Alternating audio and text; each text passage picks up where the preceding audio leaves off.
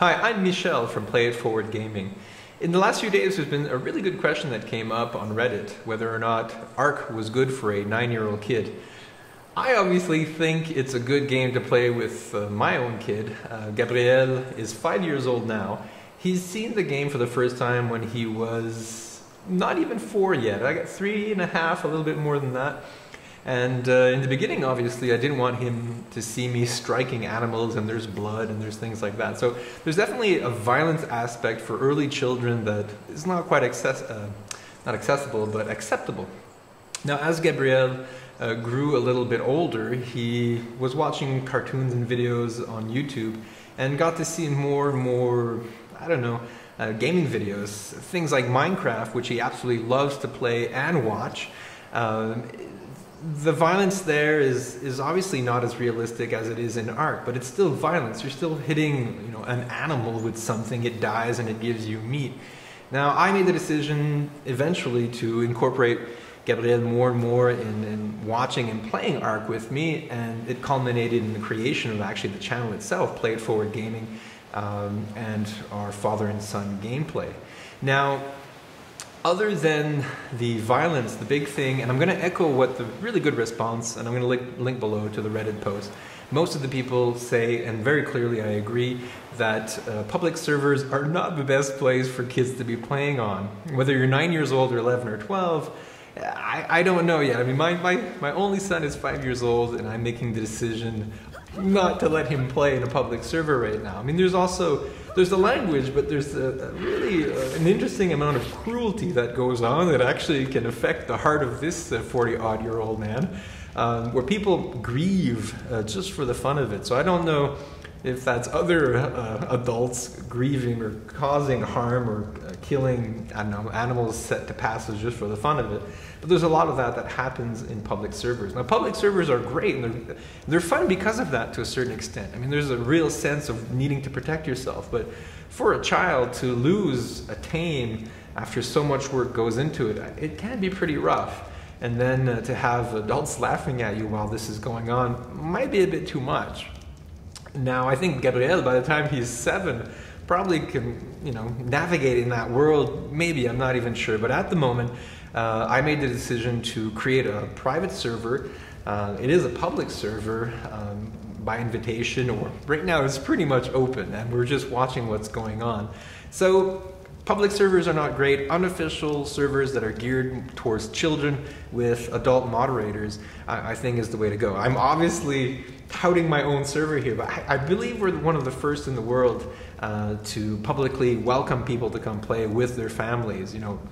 Could be individuals that want to play on their own, but they're respecting the family theme, or whether it be the non-verbal violence or the language issue, but also not grieving and things like that. If you've watched any of my videos, you know that, at least for my 5-year-old, just knocking me out with a slingshot can be really his big fun.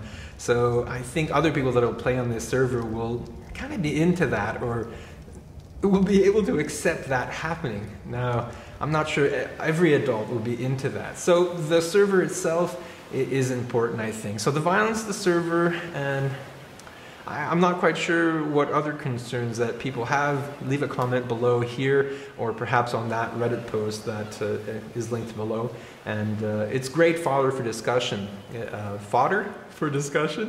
And I'm sure there's going to be a lot of people saying that the violence is too much and all these type of things, but that's about it. I think the only thing I can add is that for the fun or the gameplay, the normal grind of a public server, or rather an official server, would not be that great for a kid. I mean, having to hit a rock 100 times before making a very small thing is not that fun. So on our server, and I'm selling it, I know I am, but on our server, gathering things is much easier, taming is much faster, and also we have a whole bunch of really wonderful mods like the eco mods, eco wonderland, eco trees, and it's going to permit people to create these wonderful environments. So we're at the very burgeoning little start of our server. I mean, we only have a few people joined up, and there's not much going on. So perhaps that's very attractive to people with kids to get in on it now. And I hope it is. And then in the future, I'll be able to show how these people interact Now, will there be wars between 5-year-old kids? I don't know. I don't know how that's going to play out. So it's kind of an experiment, and I'm helping my kid navigate all these online games, and by creating a server where I can create, not create, but control a lot of the elements makes me feel a lot more secure that I'm doing something fine for my kid. So that's basically it. I mean, since I've been selling myself, there's a link below to check out the server if you want to do that. Check out the videos. Maybe you'll find them too violent for your own child. Maybe they're not violent enough. I don't know.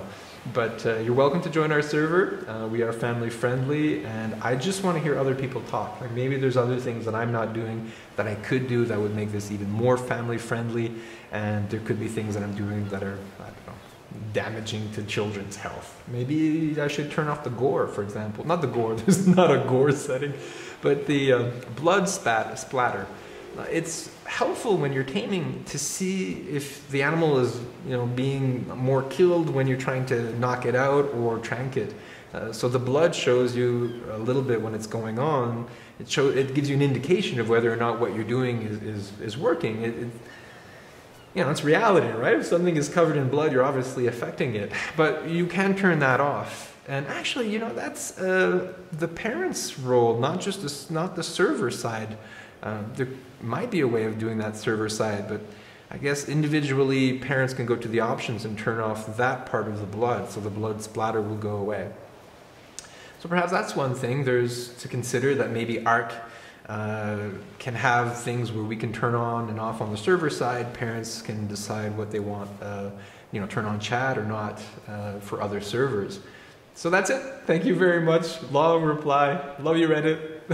Thank you for the question, motivating me to do a video. Talk to you later.